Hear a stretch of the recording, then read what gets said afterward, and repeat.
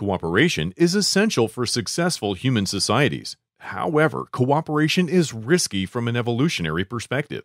For cooperation to be beneficial, cooperators need to interact with other cooperators. This is known as positive assortment.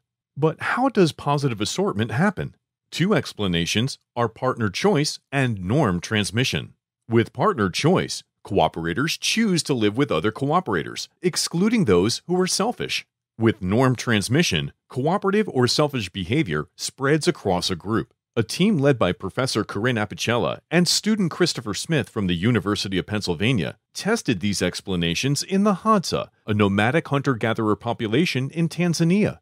The Hadza have fluid living arrangements. They live in camps of about 30 individuals, and these camps move every month or so. People also regularly move between camps, so the makeup of each camp is constantly changing.